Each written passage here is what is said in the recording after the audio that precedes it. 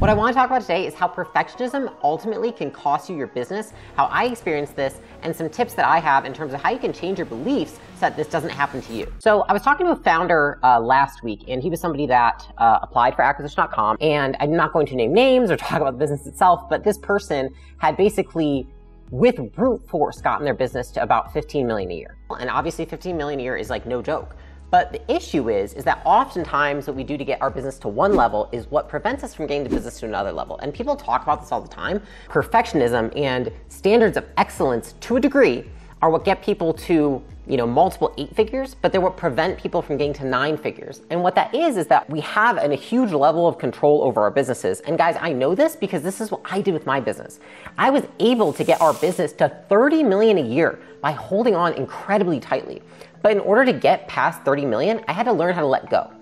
And so what I realized as I was talking to that founder, I felt like that person almost had too many limiting beliefs for us to be able to work with that person. And the reason for that was because the beliefs that person held around standards of excellence, what they need to oversee in the business, that they need to be quality controlling every single department to every little detail of everything that everyone did every day, though that had gotten them to 15 million, that was the exact reason why this person was hitting a ceiling and had flatlined for the last year and a half. And that was the exact reason why I didn't think they were going to be able to get to 30 or 40 million, because a lot of that has to come down to self-coaching and understanding ourselves and being okay with letting go and not being perfect. And I think that a lot of the times what it stems from is that we identify with the business. And especially if it's your first business, it's like your identity is meshed into the business. And so if the business makes a mistake or has a problem, we identify as being a mistake or having problems, when in reality they're two separate entities. And if you can separate yourselves and you can develop healthier beliefs around what is perfect, what is not, and perfectionism in general, then we can grow our businesses. And so I think a lot of the times what it is that it takes a relentless amount of execution, perfect execution with tight controls in order to get a business to 10 million, 15 million, and even sometimes 20 million. But if you want to get your business past that point, then you have to let go of control. You have to let go of the idea of perfectionism. And then I got slapped in the face with reality when I realized that my business wasn't growing because of my tendencies, because of my need for perfection, and because of my need to feel good about the business in order to feel good about myself. So what happens is that if you can relate to this, if you feel like, oh, I kind of am a perfectionist, I never want problems in my business, I never want to make mistakes, right? It's typically that we're looking at things as problems that are actually conditions of business. Okay, so let me give you an example of what this means. Say that you think an employee is complaining or employees aren't getting along, and you think that's a problem. I see that as a condition of business. Now, old Layla would say that's a problem. People aren't getting along, this and that, blah, blah. Layla now says that's a condition of business. It might be that one month you have low sales, and you might think there's a huge problem in my business. Layla might think maybe there was a holiday, maybe it's seasonal. There's so many other reasons for a slump in sales. What I'm trying to show you is that there's a lot of things that we control in order to get our business to one level, but we have to let go of those expectations in order to get to the next, because the reality is that with every upside, so if you want to grow your business further, you also have to accept the downside, right, that comes with that. And I think a lot of the times we aren't willing to accept that downside, and so we hold on tighter and tighter, and then our business starts to flatline, and that's what we see. And so what I want to share today are just really the 3 beliefs that I actually broke of myself, and the 3 new beliefs that I learned to embody in order to grow my business past that point that I had flatlined, so I hope you can do the same. The first old belief that I had was, if my business is not perfect, then I'm not good at business. Replace that with the new belief, which is, if my business is not perfect, it is a business. Listen, businesses are not perfect. And it took me a long time to realize this. I used to think it was a problem if my business wasn't perfect and everything wasn't going well all the time. Problems in business are normal and to be expected. If you're not experiencing problems in business, it's probably because your business isn't growing. It is that we try to have no problems, which actually creates no growth. But if you can accept problems, your business will actually grow. And so there are no perfect conditions or solutions in business. An example of this is that back in Gym Launch in the old days, we had a time where customers were extremely upset about the cost of Facebook advertising. And we had an entire research and development department where basically they were constantly testing new ads, new creative to get the cost down as far as possible. The reality is that the cost of the platform was going to go up no matter what. And despite spending almost $100,000 a month in tests, we couldn't fight the fact that the platform was getting more expensive. We could get it down, but we couldn't get it to where it was a year and a half ago. I was so upset over this because I felt like I was doing a bad job. I felt like I couldn't control this situation, and therefore it was a problem I needed to fix. The reality is that what I needed to do is I would need to accept the fact that the platform was increasing over time, and that there was only a certain amount of things that we could do to a reasonable extent before it actually was more of a deterrent. So I spent, I think there was over a year that we spent trying to fight the fact that this platform was increasing. And I think about the amount of attention that I lost to that because I couldn't accept the fact that my business wasn't perfect. Right? It's almost like fighting gravity. I was like, we should be able to get lower costs despite the fact of the platform rising for every single other person. It's an unreasonable belief. And so if we can trade our beliefs for believing that if we have an imperfect business, there's something wrong with us or we're not good at business, and you can understand that if you have an imperfect business, that it's probably growing and that it is just a business and that's a condition of business, then you'll have a much easier time growing, getting past the part that you're stuck at. So the second old belief that I had was that if I do not perform perfectly as the CEO every day, I will lose the respect of my customers, my employees, and my team. And I used to really think that. I used to think that if I didn't show up absolutely perfect every day, I didn't say everything perfectly every time, I didn't act perfectly every time, I didn't remain completely composed every time, that people would ultimately lose respect for me and they wouldn't want to do business with me or work for me. The new belief is that if I don't perform perfectly as a CEO, that I will give other people the space to also understand that they are imperfect humans and that they too cannot show up perfectly every day, and that people will be more transparent with me and I'll probably have better working relationships. I used to think gritting my teeth through it, showing up perfectly every day, pretending like I wasn't a human, basically being like a robot, was a strength of mine. But what I realized was that showing up like that actually prevented me from having authentic relationships with my team and with my customers, because not showing my mistakes made me unrelatable. And so maybe you feel that way. Maybe you're growing your business and you feel like it's the first time you've done it and you're terrified. So you don't want to show up. You don't want people to think you're human, right? We want to think that we're above everyone else, we're better than everyone else because we're the leader, we're the CEO. But the reality is that you're human just like everybody else on your team.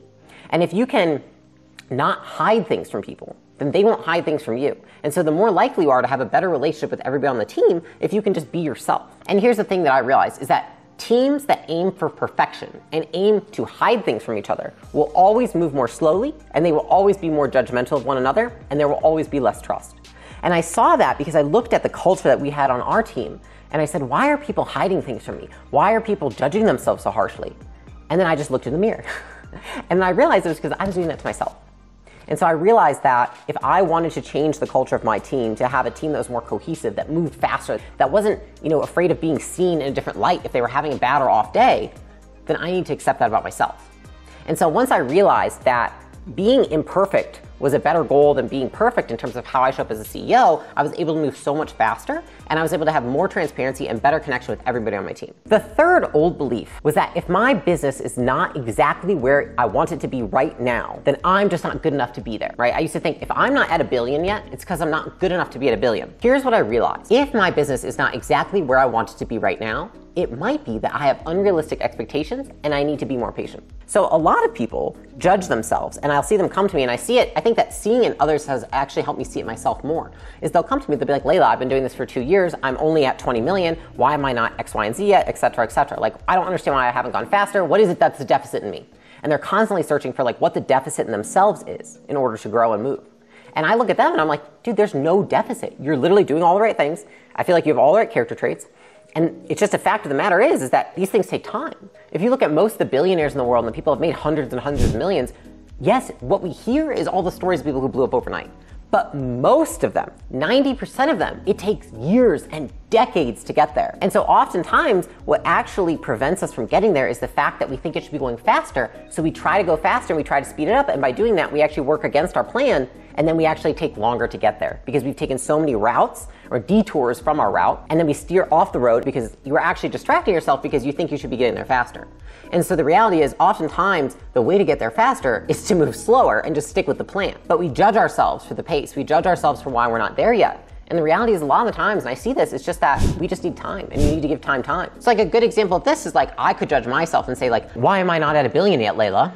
Well, I sold majority stake in my other businesses, and now I've started a new business, which is only 7 months old. Is it reasonable to think that a business that's 7 months old should be at $1 billion by now? No. Is it exceeding the goals that I've already set? Yes, we've already surpassed our yearly goal.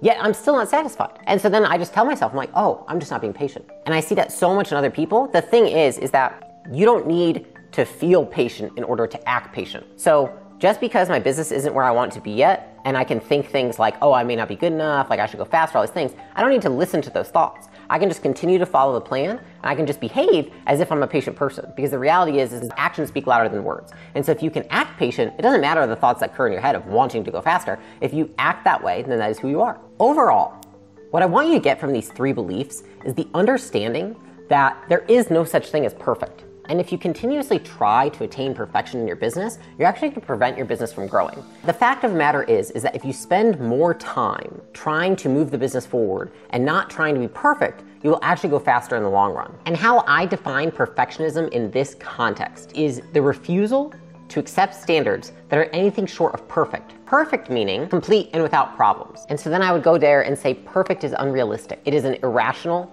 belief to believe anything could be perfect. Because the thing is that we're making up the standards in our mind. And so like I could say that this dinner is perfect and the next person could say that the dinner is imperfect. What is the standard based upon? It's not based upon anything rooted in reality. It's based upon our perception in our brain. So even if you try to make your business perfect, you can't, because it's only perfect to your standards and nobody else's. So a lot of people ask me, Layla, how do I know that I should be patient in the current vehicle I'm in? Like, how do I know that I should be being patient versus doing something else? And the question is, what supports your argument to be patient? Do you have evidence to support that the path you're taking is logical and will lead to the outcome that you desire? Sometimes what people use as a reason to not be patient is emotion, not logic, right? They're like, it doesn't feel good. It doesn't feel fast enough, right? But if you look at the evidence, have you laid out your business plan? Have you done the projections? Have you studied the market? Have you supported it with the fact that you like it and it's something you're strong at? And if you've done all the work ahead of time to lay out logistically all the evidence as to why this business should succeed, then you should continue to follow that path. Now, maybe if you haven't done that, then maybe the answer isn't to be patient if you haven't done any work ahead of time. But if you've accumulated all the evidence ahead of time to prove to yourself and to prove to the market why this is a good business, the answer is patience. So if you're wondering like if the vehicle you're in is one you should be patient with or you should change what you're doing, I have a video where I talk about how to figure out what business to start and how to figure out if the business that you're in is the right business for you, and you can go check it out here.